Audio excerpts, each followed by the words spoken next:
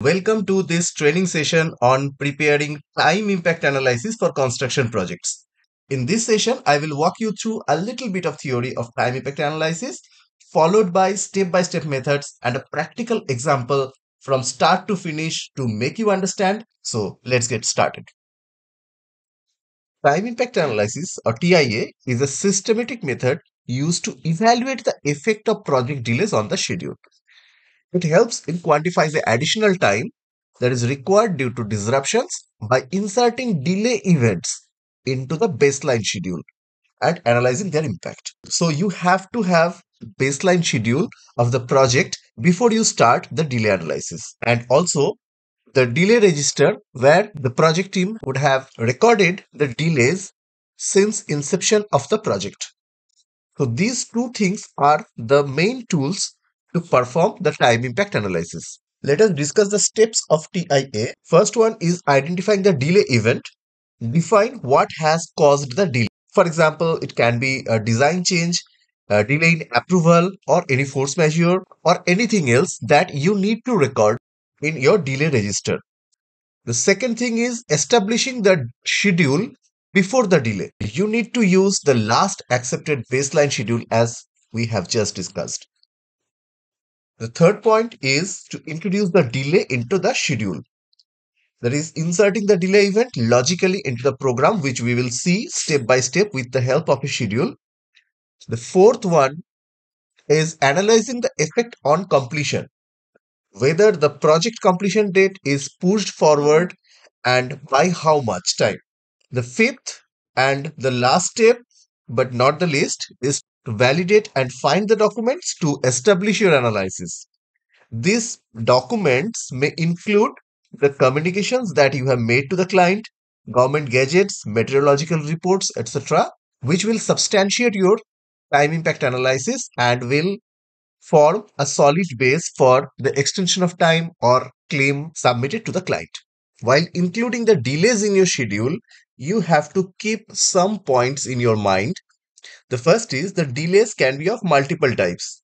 It can be availability of drawing, front or sample approval, or any other force majeure, etc.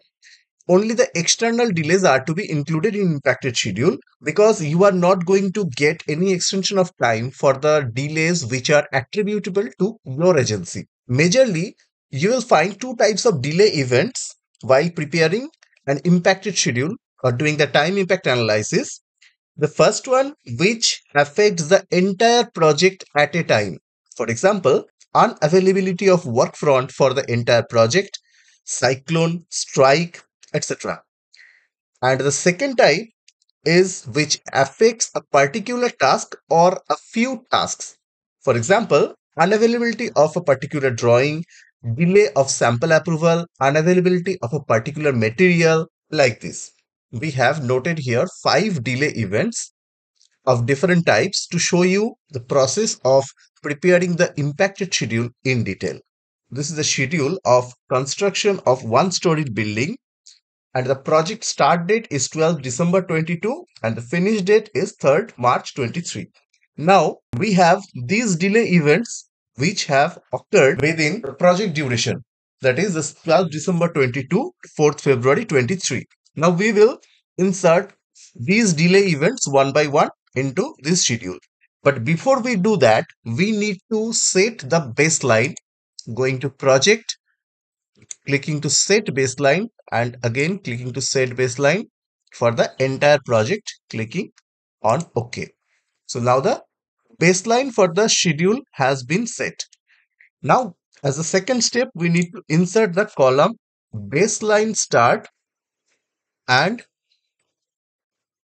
baseline finish. This baseline start and baseline finish will show us the original start and finish date of the project, and after we include the delay events in this schedule, the start and finish columns will show us impacted start and finish dates of the project. For the good practice, we will insert two more columns. One is, say, text one, where we will mention the delay event numbers from the delay register, and another column as text 2 where we will provide some remarks. Now we can start including the delay fragments. What is a delay fragment? It is nothing but a task that we will insert within the schedule which was not the part of the original schedule and will represent one delay event. From the delay register, we get that the first delay event is the delay in handing over of the work front for the entire project, which started on 12 December 22 and finished on 27 December 22. The net delay for this delay event is 16 days. This is a delay event that is impacting the entire project at a time. For including this type of a delay, we will go to project and click on change working time.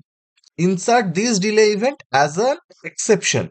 We will paste this and the start date will be given as 12 December to 27th December 22. Once you click on that, you will see that for these 16 days, the calendar is now showing an exception which is non-working. Let us click on OK. And you will see change in the start and finish dates. The baseline start and baseline finish is representing the original start and finish date of the schedule, whereas the start and finish date is now representing the impacted start and finish date of the schedule. So we can say that the first delay event is now included in the impacted schedule. The second delay event is the drawing received for columns. So this cannot impact the entire project at a time, but only particular activity of the column. So this is a task which will directly impact the foundation and columns, this task. So what we need to do is to insert a task by right clicking here, click insert task and insert the delay fragment here. Just simply copy the text from here and paste it here. Don't change the duration. Don't change the baseline start or finish. Just change the start and finish date. Here it is 29th December to 2nd January 23. So we will change the date to 29th December to 2nd January 23. MSP has calculated the duration as 5 days, but there is a exclamation mark. It is asking you to confirm. Just type 5 and hit enter. This is the delay event 002 as per your delay register. Let us give a separate color for the delay event tasks which can isolate them for the other tasks. Let us give this color. Now your delay fragment has been inserted into your baseline schedule. Now you need to link it with the impacted tasks. And the impacted task is the release of drawing of foundation and column. Now you need to link the impacted task, which is the receipt of drawing of foundation and columns, with this delay event. Simply change the predecessor. Whatever is existing there, don't delete that.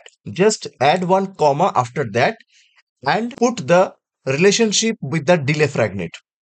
Here we can tell that this foundation and column drawing has been delayed until 2nd January of 23. So we can just put the task number there and hit enter. And you will see there is an impact on the start and finish dates for all the tasks that are related with this task.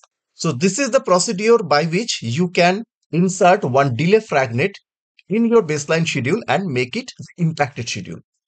Let us see another example. The third delay event is the sample approval of electrical conduits. Although you can see here that there is no direct task for electrical conduit and you have to search for the related task that can be impacted for this delay. And here we find task of electrical conduiting in Slack. So just before the task, we will insert another task and paste the delay event here. Give the color that we are giving to all the delay events and put the number as per your delay register. It existed from 1st January 23 to 1st February 23. So just change the start date at 1st January 23 to 1st February 23. Now you need to link this delay fragment with the impacted task, which is the next task that which is electrical conduiting in slab. Just edit that, and without deleting the existing predecessor, just put the delay event task number, that is 42, and hit enter. Now, here is one thing: you have to apply your knowledge in construction for this type of linking, because practically after the sample approval of electrical conduits, it will take considerable time to mobilize that electrical conduit to site and then perform the electrical conduiting work. Immediately after the sample approval, you cannot perform the electrical conduiting. So for that, you need to provide some time for the purchase, etc. Just provide some time for that, say 15 days. So it will be 42 FS plus 15, and hit enter. And here also MSP has auto calculated the duration. So you can just put 34. You should keep in mind that one delay fragment can be related to multiple tasks. That is, one delay event can impact multiple tasks, not just one task. So if there are other buildings and the same electrical conduit would have to be used for those buildings as well, so this sample approval of electrical conduits would have impacted those tasks also. Next, there is a delay event called cyclonic storm disrupting entire site, affecting all the activities including after effects. For 4 days this has happened, which has impacted the entire site. So this will be included in the calendar. So we'll once again go to project tab, and from there click on change working time, and here we will insert this delay event, cyclonic weather, and this has existed from 11 January 23 to 14 January 23. So 11 January 23 to 14th January 23. Just hit enter and click on OK. And the last delay event is the changes in the drawings of ground floor slab. Here is the ground floor slab RCC task. So this is the impacted task for this delay event. We will insert one task to create the delay fragment before that, and we'll copy the description, go here, put the delay event number 5, change the color as the good practice, and then change the dates 4th February 23. So this is 4th February 23. Okay. So let us confirm the duration as 1. Just edit the relationship of the impacted task, put 1 comma, and you have to think practically whether immediately the ground floor slab RCC can be done after completion of this delay event, that is the changes in the drawing of the ground floor slab. Okay, let us give 1 day to that. The delay fragment task number is 45, so we will put 45 fps plus 1 and hit enter. There may be or may not be the impact on the duration, because if the task is already being delayed by some other task or its predecessor, then there may not be any visible change in the duration.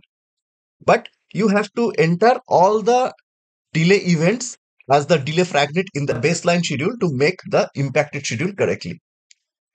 So we have already inserted all the 5 delay events in the baseline schedule. There are 3 delay fragments created here, which has impacted one or more tasks. And we have also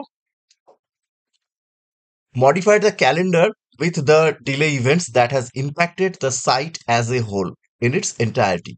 So this is the procedure of time impact analysis, and from this analysis what we find is that the finish date has been moved to 13th March 2023, where the baseline finish date was 3rd March 23. So there is a 10 days delay due to the delay events that has been recorded in our delay register. So for this 10 days delay, we can claim for an extension of time from client, since as a contractor company we don't have a direct control on any of these delay events.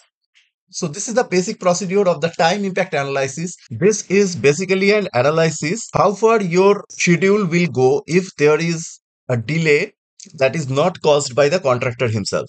If you have any question on that, please ask in the comment box. Thanks for watching. We'll catch up in the next video.